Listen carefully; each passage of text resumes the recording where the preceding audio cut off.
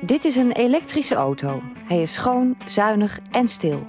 Diverse werkgevers in de regio nemen het komende jaar een aantal van deze auto's in gebruik.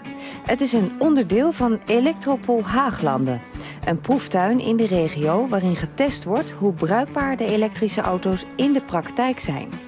Verschillende werkgevers doen mee aan de proef door elektrische auto's in te zetten als deelauto voor zakelijke ritten. Zo hoeven werknemers 's ochtends niet in de file te staan met hun eigen auto, omdat ze die denken nodig te hebben voor een werkafspraak.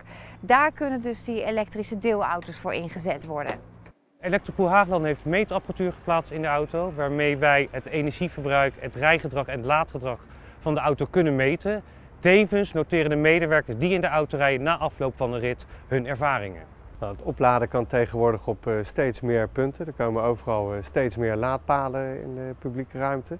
Wij hebben er zelf eentje van de Eneco, een energy spot, die met slimme technologie kijkt hoe het laadverbruik van de auto is en dat ook kan sturen. Dat noemen ze gestuurd laden, om ervoor te zorgen dat het energienet niet overbelast raakt.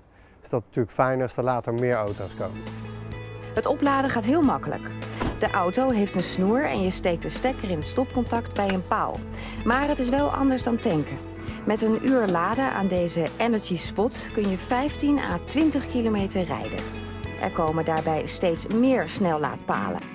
Bij zo'n snellaadpaal kun je een lege accu al binnen een half uur weer helemaal opladen.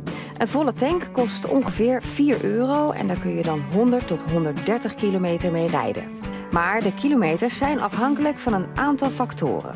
Het is van diverse factoren afhankelijk. De weersomstandigheden, de airco staat hij aan of de verwarming. Het rijgedrag van de chauffeur, net als bij een normale auto, kan je zuinig rijden en minder zuinig rijden. Ruitenwissers eventueel of de muziek in de auto. Maar ook wel externe dingen als meewind, tegenwind, temperatuur. En met dit project kunnen we het allemaal meten.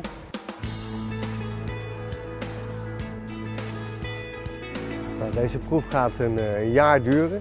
Nou, dat jaar wordt gebruikt om te kijken hoe de bevindingen zijn van de bedrijven die ermee werken. En we proberen om meer bedrijven er warm voor te krijgen. Wil jij ook milieuvriendelijk en elektrisch rijden, maar liever niet met de auto? Het stadsgewest Haaglanden subsidieert de aanschaf van een elektrische scooter. Tot volgende week. Hoi!